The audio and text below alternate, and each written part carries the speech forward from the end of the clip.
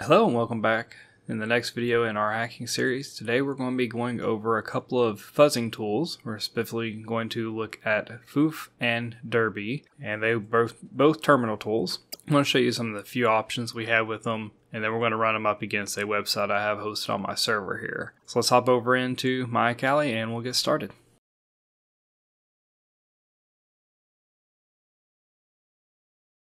Okay, here we are in my terminal on my Kali machine, and the first tool we're going to use is ffuf, F-F-U-F, and we'll just hit enter here. We'll take a look at the options real quick. Scrolling back up to the top, we can see that this actually is an acronym, stands for Fuzz Faster You Fools. One of the reasons I enjoy using this tool. Here we won't be going into these today, but they do have several HTTP options, so you can actually craft a packet to send to the server. So if there's some type of header tag or something that you found out that you need to include in order to get information back from the server, whether it's a cookie or something else like that, you can use these options. The one option from here we will be looking at today is going to be this recursion. So that way if it finds a directory, it will go into that directory and rescan to look for things. We do also have an option for depth and strategy. Won't be going into these, but depth, pretty much you set this and starting from the root directory where you first start your scan, how many levels down do you want it to go? And the strategy, you can look into this a little bit. This does give you some type of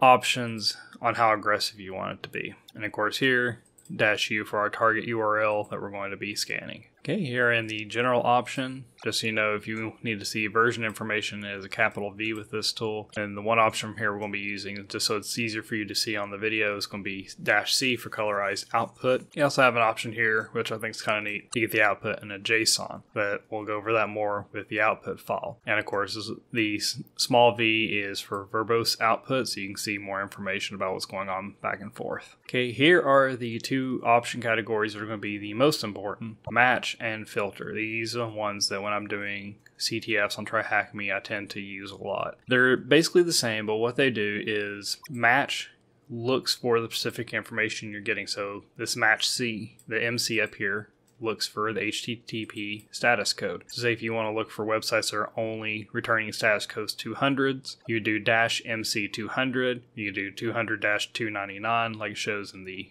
default over here, and that will send you back results that are only found pages that the website can give you. Whereas down here in FC, you do FC200, and that would actually filter out the 200s. So this is useful if you come across a lot of 401s, 403s, or 301 redirects, stuff like that, and you want to get those out of the way.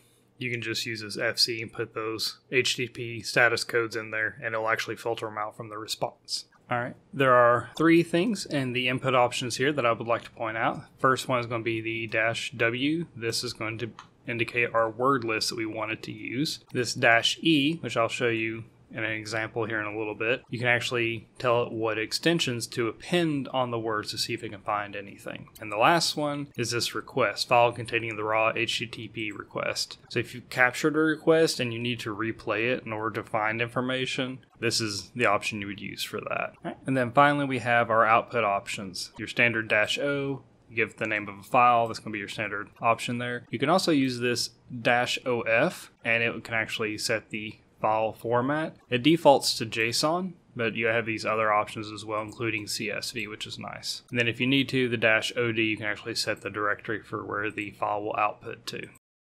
Alrighty, so now since we got that out of the way, let's try a few examples here to show you how to use it.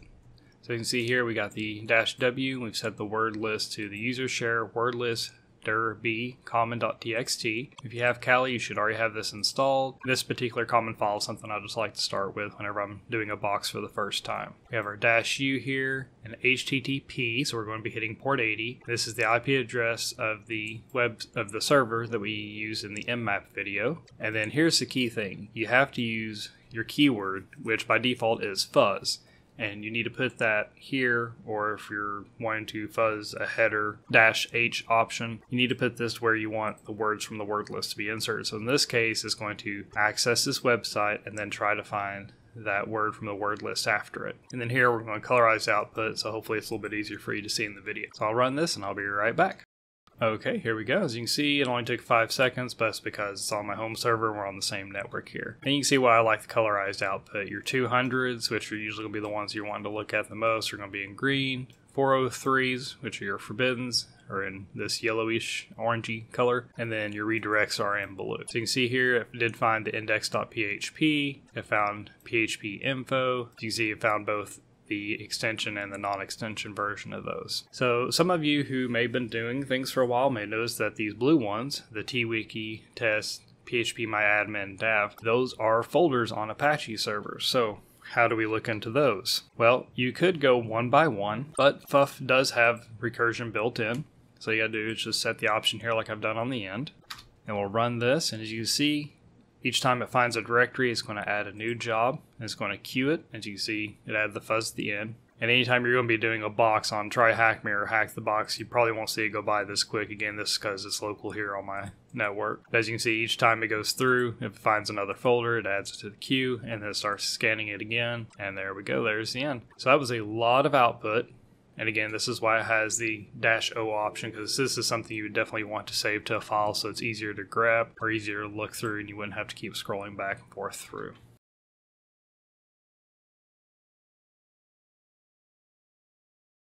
Okay, so that was the ffuf tool. That's the one I personally like using. That was just kind of a quick overview on a few of its options and how to use it.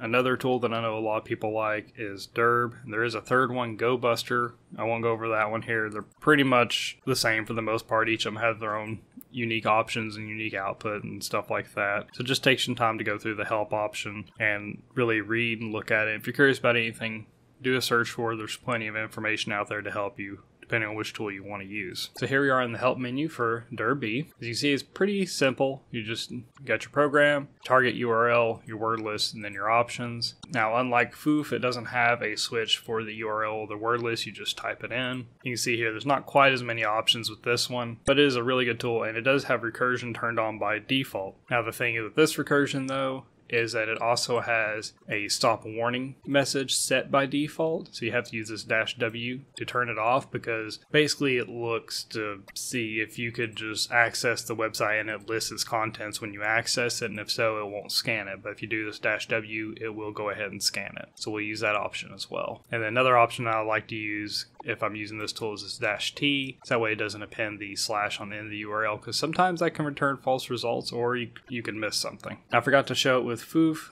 and it's a -lowercase e on there. And with this tool, it's a -X for extension. They work the same. You just give your extensions like HTML, PHP, TXT, and a unique one that I recently came across on a box on TryhackMe, DB for database. You put those in, comma, separating them, no spaces, and the tool will append them onto the words as it searches. Okay, now let's get ready to run an example here with the dirb tool. See, we've got our target website here, ending in the slash. We've got our common.txt word list here. We're using the -T option, again, so it doesn't add one of these slashes after it puts the word on. The -W, so it'll ignore any warnings, and the X, and we're going to give it the PHP, text, and DB to scan with the words to see if it finds anything. So let's run this and see what we find. I'll be right back. Okay, we're back. Now, this is one reason I'm not too fond of this tool, even though I know a lot of people do like it, is setting these extension options here. You can see it only found this one. Whereas in ffuf, what it'll do is it will take all 4,600 words from this file. It'll search for them. Then it'll go back and search with the .php extension, the .text, and .db. So basically it does the search 4 times. So what I'm going to do here is just to show you this tool and how its output looks. I'm going to get rid of that. We're going to run this. Got most of the scan done. I went ahead and canceled it. So you can see here, in this phpMyAdmin libraries, it went down recursively by default and it found several other directories inside of it. And these little pluses here, just like actual web pages that it found. Now when it goes to scan library, here's the warning I was talking about. Directory is listable, no need to scan it.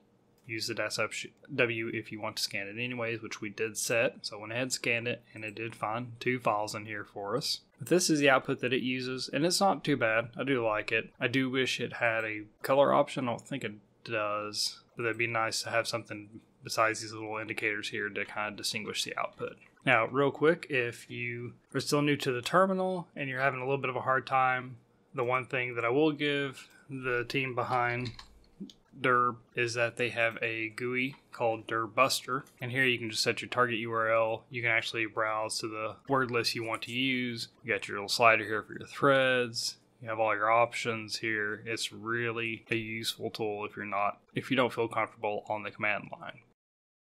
Okay, so that was just a little quick run through using 2 of the common terminal tools for website fuzzing, ffuf and dirb. There are many more options out there for fuzzers, and I encourage you to take time to look around, play around with them, see which ones you like. Have several of them because some of them work better in certain circumstances than others. Some of them have options that make things like altering packet information that you're sending back and forth, request information a lot easier than others do. It's definitely a playground. If you can, set up a virtual machine with a website that you can sit there and just practice with, so you don't have to constantly worry about using a box from one of the websites or potentially causing problems on somebody's server. I hope you enjoyed this video, and I hope you'll join me next time. We'll be looking at how to actually go over the website and the pages that we found using the fuzzer, and looking for anything that could be a vulnerability or something further we want to investigate. And that'll be what we'll be going over next time. So I hope you join me then. Until then, hope you have a good day, and I'll see you next time.